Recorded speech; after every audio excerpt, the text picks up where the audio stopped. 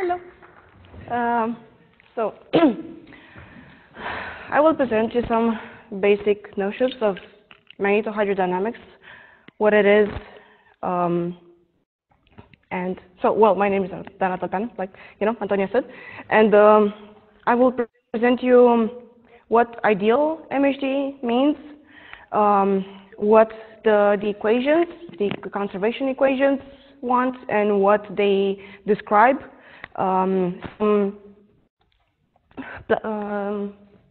parameters that define and describe the plasma and how much plasma there is with respect to magnetic field and with some other parameters, and time. Yeah. Okay. And then how the charged particle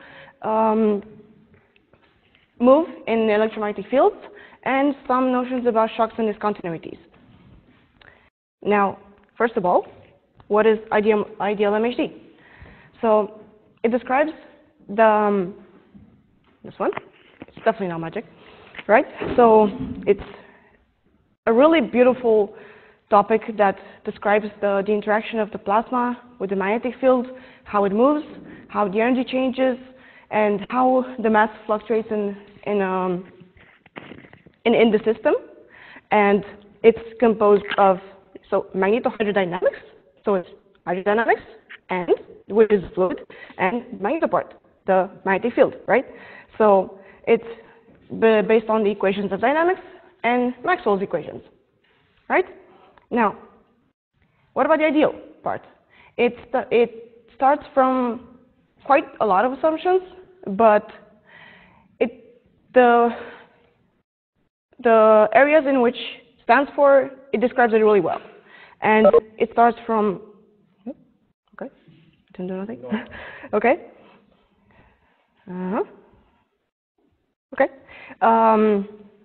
The characteristic time must be much higher than the mean free path time. The scales must be really large, so at least larger than the mean free path length. The velocities are definitely not relativistic, and there's the quasi-neutrality assumption that the ions and electrons are in the same proportions. So overall, it's quasi-neutral, the system itself. And all the dissipative processes, the viscosity, the resistivity, the thermal conductivity, they're all neglected. So with all these assumptions, you may wonder when is actually good, right? When is it actually useful?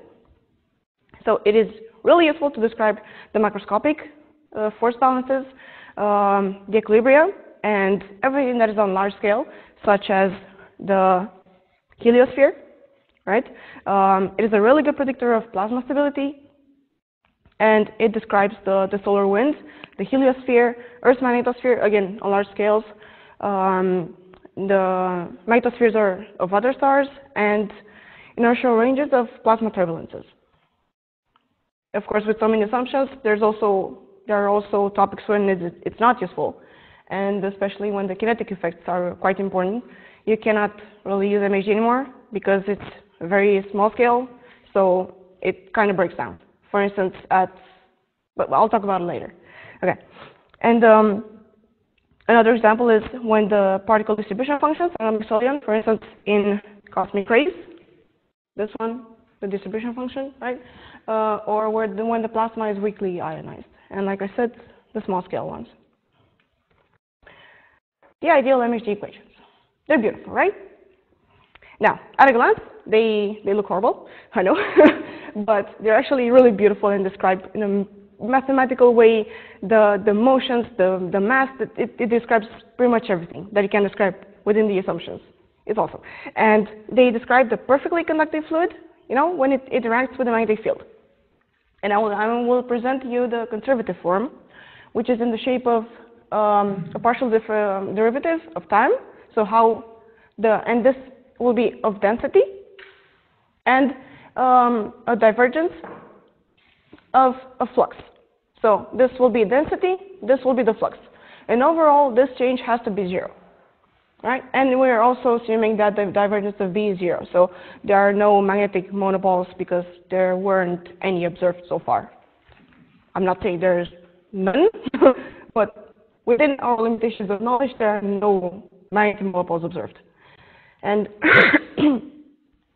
now, the equations, the MHD ideal MHD equations consist of mass, momentum, energy, and magnetic flux conservation. And I will start explaining each one of them. The first one, the mass conservation, it actually says that the rate of change in the density within a controlled volume must be equal to how much flux it remains in that volume. Because the plasma moves, the flux passes through that volume, the mass also, so through this volume, right, there's mass that flows in, mass that flows out. Whatever stays in has to be equal to the difference in time of the density. And this, overall, this sum must be 0, right? So basically, if you have one apple, you cannot just pop up on another apple by magic. That just doesn't happen. So the input must be equal to the output, right? There's no accumulation in that control volume. And rho is the density, and v is the velocity of the flow. The momentum equation. This, if the previous one was showing the difference in mass and in density, this one shows how the fluid moves. And this is influenced also by the magnetic field, as you can see here. So if in the mass we had no speed here, this was just density, and now we're just basically adding speed, right? So this is the derivative in time of the momentum density. So how the change in the plasma movement, how it changes, how the plasma movement changes, right? And the plasma movement is indicated by the gradient of the flux of momentum, right? Because all this has to be a flux, and this has to be a density, right? So this is the flux of momentum, so momentum and the flux. And it's also influenced by the pressure of the plasma from the fluid part, which affects just like the winds, right? If there's a high difference in pressure, then there are fast winds. And if there's a low difference or gradient in the pressure, slow winds. And the magnetic pressure, which affects the field lines like here. If there's a high B here, it's a concentration of field lines, then it tends to equalize the magnetic field. And in this direction is the pressure force from the magnetic part, right? So this is the pressure, the magnetic pressure.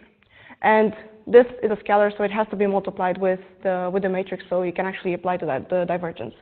And this one is a magnetic tension, the last term, which acts to straighten the field lines. If they're bent, like this one, let's say, it tries to debend them, de-stress them, because this whole flux is a stress tensor. So how much stress is in the plasma? And this one is with the minus here because it tries to de-stress the plasma, to strain the field lines, right? And all these contributions lead to the movement of the plasma. Now, the energy conservation. The energy of the plasma is given by the movement, right? The internal energy and the magnetic energy. And these are shown here, the kinetic energy, density, because again, this has to be density, the internal energy, and the magnetic energy. And this variation needs to be equal to the divergence of the flow in the kinetic energy, right? With the variation of the flows of all the contributions. So this is the kinetic part, this is the internal energy, this is given from the pressure, from the fluid, from the plasma, right? And this is also the electromagnetic part from the contribution from the magnetic field. Okay. Now, they are all given in conservative variables because it's actually the conservative means that the actual variables that are conserved within a change.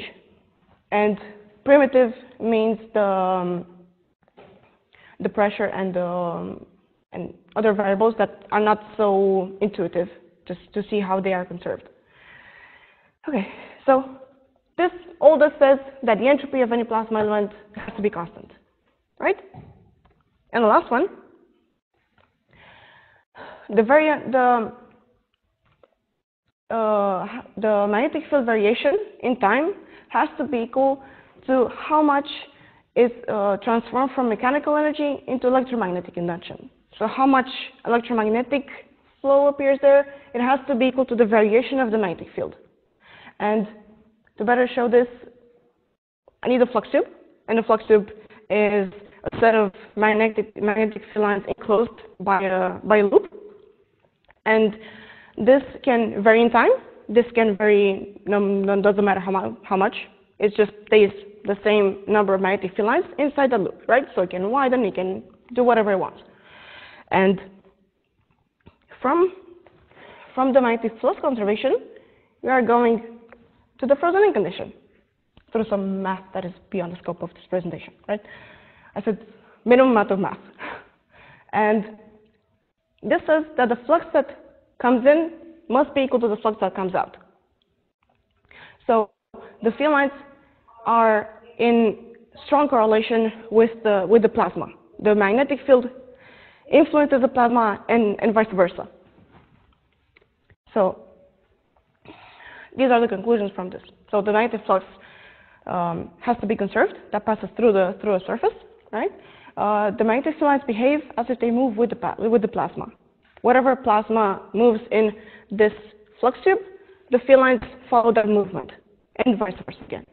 And the magnetic topology is conserved, which means that no matter how much you torsion this flux tube, it doesn't change. So therefore, we don't have any magnetic reconnection, which is, but still is one of the assumptions. Now, let's talk about the one parameter that gives the ratio of the, let's say, how much plasma is it with respect to the magnetic field. And so this is given by the thermal pressure over the magnetic pressure, right? And all the plasma are based on the frozen-in condition, so all the time they influence one another. But it depends which component is more dominant, the plasma or the magnetic field. So if this beta is much lower than 1, therefore B must be really high, so the magnetic field influences the plasma, and this happens in the center of the sunspot, let's say. And if the plasma is more influential, if it dominates over the magnetic field, then beta is much higher than 1. And this happens in the solar wind, because the plasma is really, the magnetic field is weak, and therefore the plasma moves the magnetic field and creates the ballerina skirt. And one example, how it changes, how the beta changes, is above an active region. And as you can see, beta is lower than 1 here, yeah? And the magnetic field is stronger because it's right at the center of the sunspot. And outside, everywhere on the photosphere, beta is higher than 1. And you can also see it here in a model of the plasma beta, that beta is higher than 1 on the photosphere. And therefore, the density, because the density is really, really high above the photosphere, right? So beta is higher than 1. And then the density, as you can see also here, drops really sudden with 5 orders of magnitude from the photosphere to the corona. And you can see in the beta variation that it becomes lower than 1. And also, even the temperature rises, it rises only with, let's say, 3 orders of magnitude. So there's a difference of 3 orders of magnitude. And so the beta drops a lot. Even though the magnetic field also decreases, it doesn't compensate with the decrease in the density. And in the solar wind, it starts to be, the magnetic field also decreases a lot more, and the plasma starts to act more, right? And therefore, beta is higher than 1 in the solar wind. Now, this number shows how the movement of the plasma is with respect to the magnetic field. How much there is kinetic energy with respect to the magnetic energy. And this is shown by the Alfvén number. And it basically shows the ram pressure, which is given by the movement of the plasma, over the magnetic pressure. Now, an example of subalfvénic, if the speed of the plasma is below the Alfvén speed, which is this one, then the flow is subalfvénic. And a really good example is the local corona, where the speed is quite low. It didn't have time to accelerate the wind yet, so the speed is quite low, and the magnetic field is so strong. So low, strong, therefore lower than 1, right? And an example of an Alfvén number higher than 1 is given by the solar wind, because in the solar wind, at least at Earth, is usually around 10, let's say, the Mach number. And there's a really good anti-correlation with the sunspot number, because as a sunspot number decreases, there's the solar minimum. Solar minimum means lower magnetic field, so this one lowers, and the Alfvén number rises, right? Okay. And a supraalfvénic, this guy feels like supraalfvénic and feels like this one, during nighttime when you want to kill it. Now, let's talk about charged particles motions in electromagnetic fields. And the force that dominates this kind of movement is Lorentz force. Not this one. It is this one. It's this guy that did the Lorentz force. And this is basically Newton's second law, right? So it's the force given by the charge, and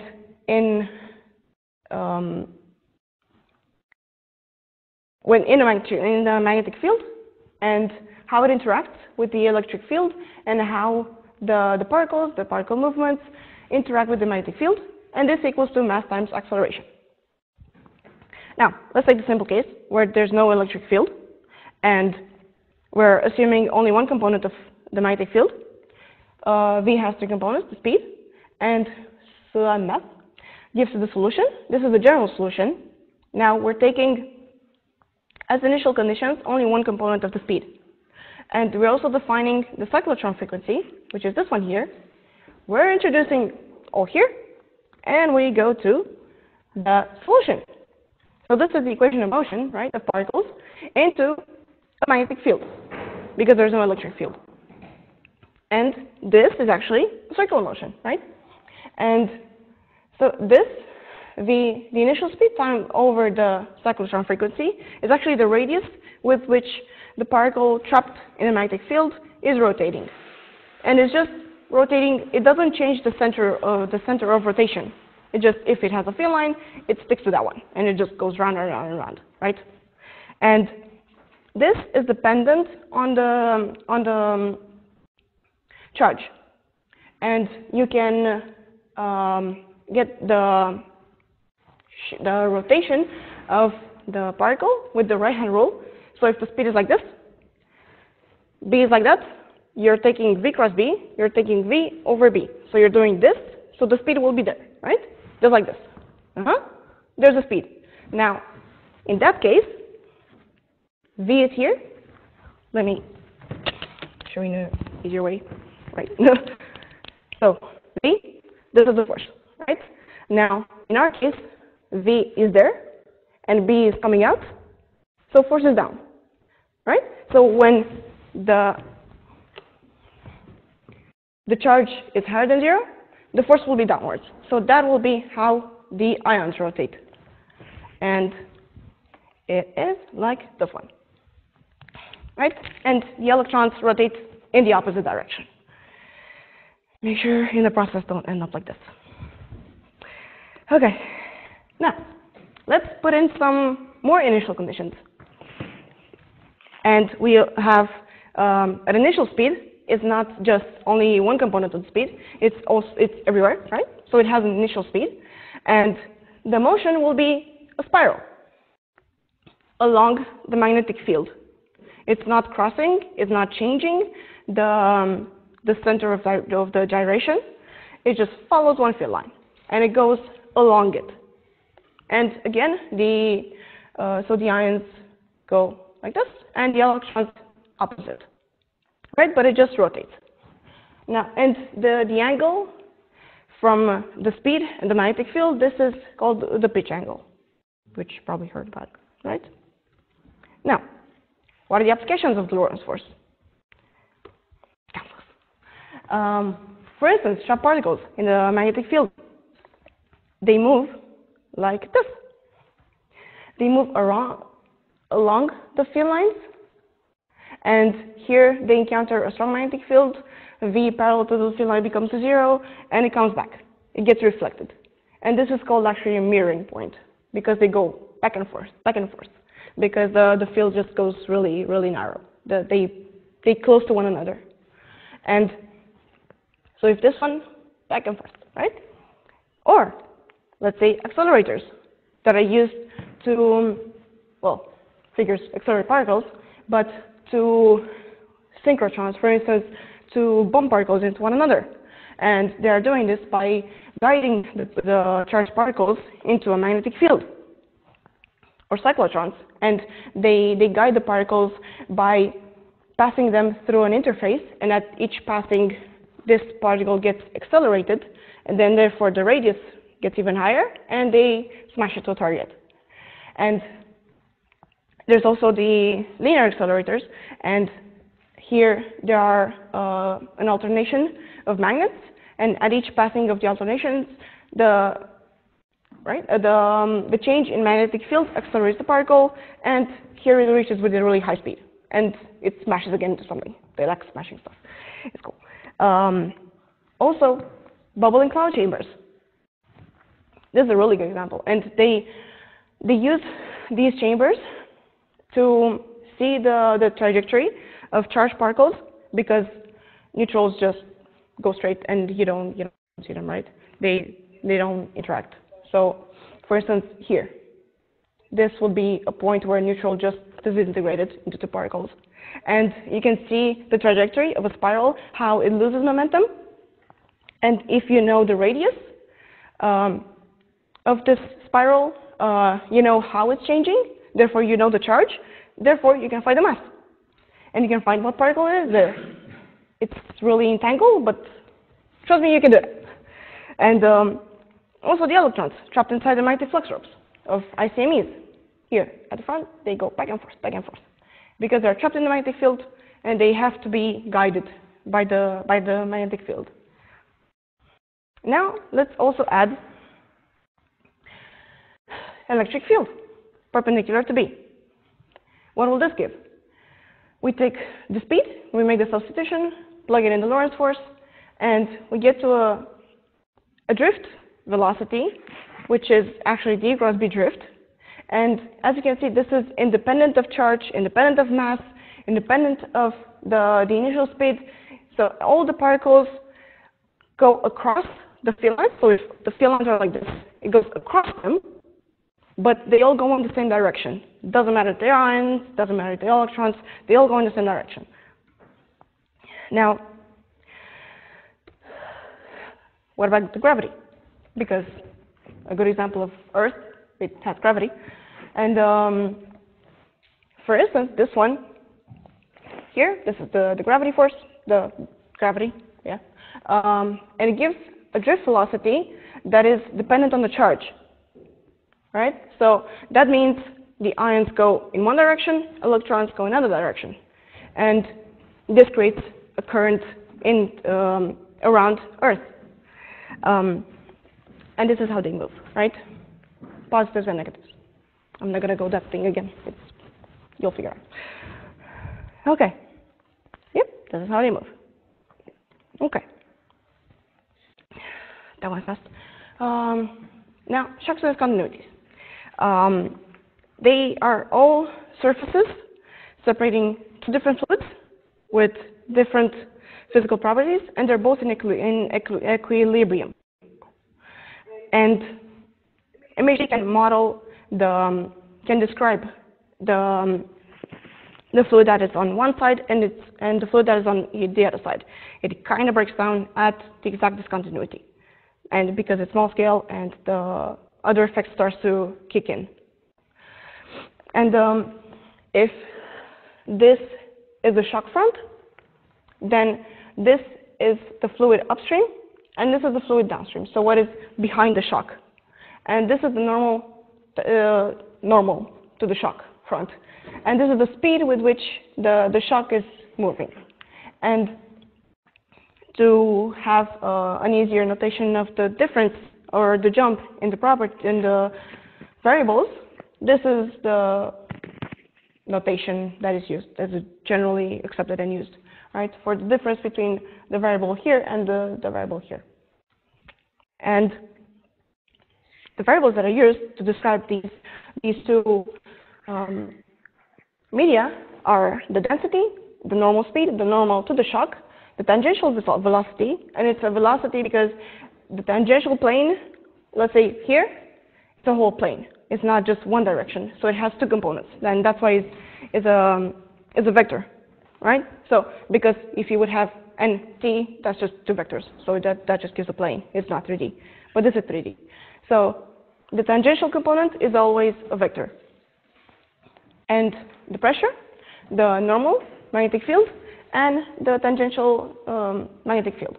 And if there's a discontinuity or a shock, this is given by which variable jumps and what happens at the discontinuity. And the difference between these two types are if the speed across the normal speed across the shock, how is that speed? If there's mass flowing through the shock or not, right? And the tangential discontinuity, there's no mass, but through the rotational, mass can flow, but we'll go through that a little bit later. So it's kind of a different case of a shock, right? And when the jump, I'll call this a jump, right, with the brackets. The jump in the normal speed is different than 0. Then there is a shock, and it can be slow, fast, or intermediate. And again, mass flows through the boundary of a shock. Now let's take them one by one. The contact discontinuity. This doesn't really appear in our solar system, so I'm not sure if there's any applicability. I found some that there are between some shocks in supernovas or some explosion of stars, but it's not applicable to our case. It was fine. So this basically just describes two media with different densities. And there's no interaction between them. The magnetic field doesn't change. The speed doesn't change. Just two different media with different densities and temperatures. And there's no mass flow across the discontinuity. Okay, the simplest case. The second one, the tangential, this means, again, there's no mass flow because it's a discontinuity, but the magnetic field, shifts angles. And that's all it does at the discontinuity, right? So, and there's no normal magnetic field at this interface. So if the magnetic field is parallel to the discontinuity, and there is a jump there can be a jump in the tangential magnetic field, and let's say this goes like this. That's all it does, right? And a good example of this discontinuity is the tangential discontinuity or the stream interface between a fast solar wind and a slow solar wind. Because it catches up, there's only a difference in speed and the magnetic field, right? But there's no mass flow through them. It's just faster, slower, and the interface between them. Okay. The rotational discontinuity. Well, here, this is a very cool image. It shows exactly what it's doing. And, well, this one can actually have, so the magnetic field can be pointed towards the discontinuity. So if it's like this, and this is the shock front, it can do, let's say, like this, right? And so it doesn't necessarily have to be, it's not parallel to the shock interface, discontinuity, sorry. And again,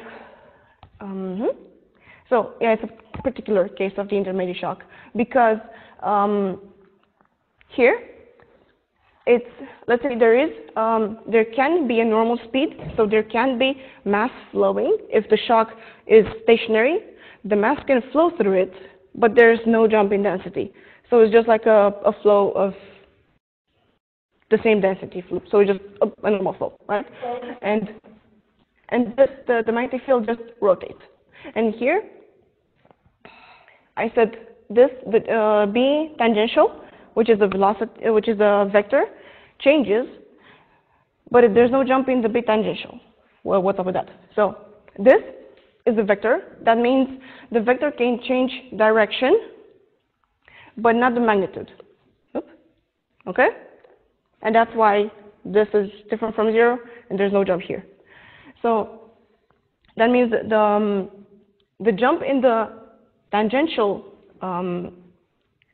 magnitude of there has to be no jump in the magnitude of the tangential component of the magnetic field, but it has to rotate. And that's the only thing it does. And the really good example is a magnetopause at Earth, and this is a rotational discontinuity. All right, and the propagation speed of the flow through this is exactly the alpha speed. And I'm not, yeah, okay. Now, the second part are the shocks. And as you can see, this is a very cool picture of a shock. And this is a plane going above the Mach number. This goes above the sonic Mach number because it's the propagation speed and the characteristic speed of air. But in plasma, there are more characteristic speeds, so it's a little bit more complicated. But this is a really simple way of showing. So this means basically that the thing that flows through that plasma is moving faster than the plasma can react to it. And it's moving faster than the propagation of the wave and the propagation of the information can go. And here, let's say, the waves will be in the back of this. In the back, the sound waves will be at the back of the plane because it's moving faster than the sound can propagate. And therefore, it creates a shock. So almost all the variables jump, besides, no, let's go back to plasma. Only the normal magnetic field, the normal component of the magnetic field doesn't change. And these are so this is the sound speed of the plasma. This is the alpha speed of the plasma. And like I said, it's not that easy, so it has to be, the characteristic speeds have to be a combination of these two, right? Or not if this the alpha speed. Where are my speeds? Okay, yeah, right. So this is the fast and slow speed will be the square root of this, and it's a combination of the sound speed and alpha speed, and also theta Bn means the angle between the normal magnetic field and the normal, yes, here. So the angle between the magnetic field and the normal to the shock. And as a function of these speeds, so these are the speeds at which waves can propagate. And there are 3 modes associated to these speeds, and there are 3 shocks correlated to those speeds. So the fast speed is the fastest, the alpha speed is the intermediate one, and there's a slow speed. And for each kind of mode, there is a shock associated. So if the speed of the shock exceeds each speed, therefore it creates a fast shock, a slow shock, or if it's between the alpha and the fast speed, and it crosses to one of the others, then it's an intermediate shock. Now let's take them one by one. The slow one, right?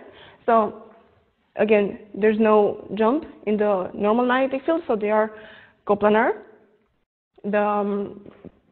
across the shock, and in this case, the magnetic field decreases, and it gets refracted towards. So theta Bn towards the normal to the shock.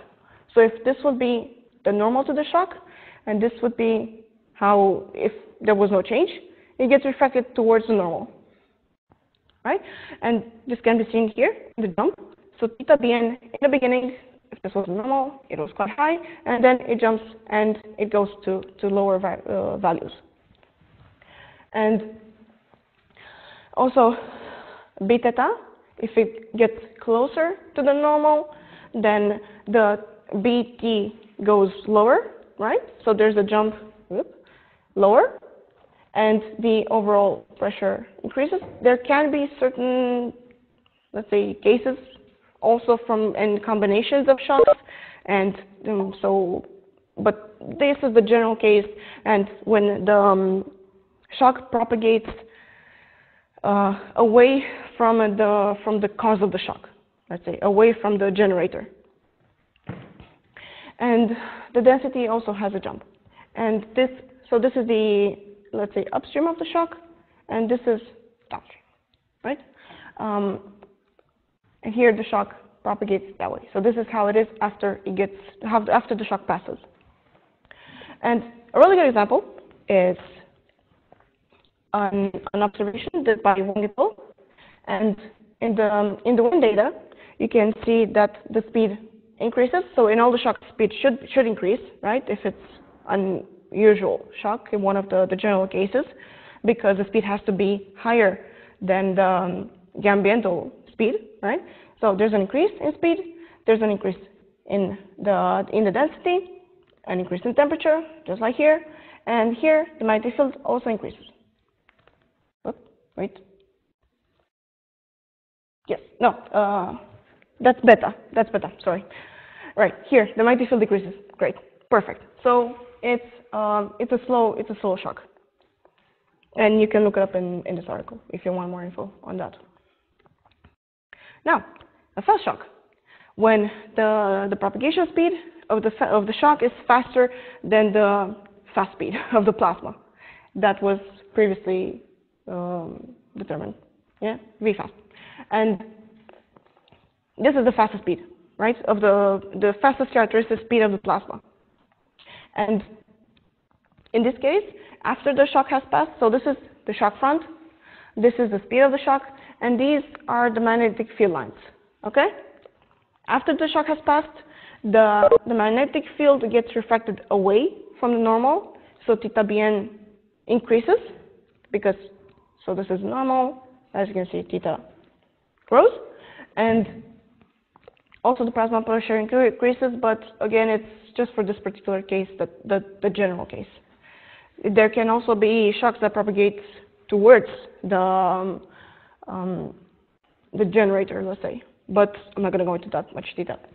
And a really good example of a fast shock is the bow shock in front of the Earth's magnetosphere, because the speed, the solar wind at Earth reaches 10 alphane Mach number, let's say, like I showed you in that variation with the sunspots. The average was 10, right? So it's super alphanic, super fast, and it meets the stationary Earth, and the difference in the speed creates a bow shock in front of Earth. So this is a fast shock. Now, there's also a shock at the where the heliosphere, this heliosphere, it finishes and it meets the intergalactic wind, because we're also moving, right? So when the solar system also moves, and in that movement, the heliosphere meets the wind coming from all the stuff that's beyond our solar system. And this is a fast shock. Now, the intermediate shock, this is when the speed of the shock is higher than the alphane speed. So let's say you have 3 intervals, right? Fast, alphane, slow. Anything that is below slow and alphane is a slow shock. It's in between, it's faster than fast speed is a fast shock. But in between this interval in the alphane and fast, this is an intermediate shock. And this is the speed of the shock, and it's going that way. Then the magnetic field refracts, it switches sign. At least the tangential component of the magnetic field has to switch sign. So it actually gets rotated, if you might say. That's why the rotational discontinuity was this particular case of the intermediate shock. And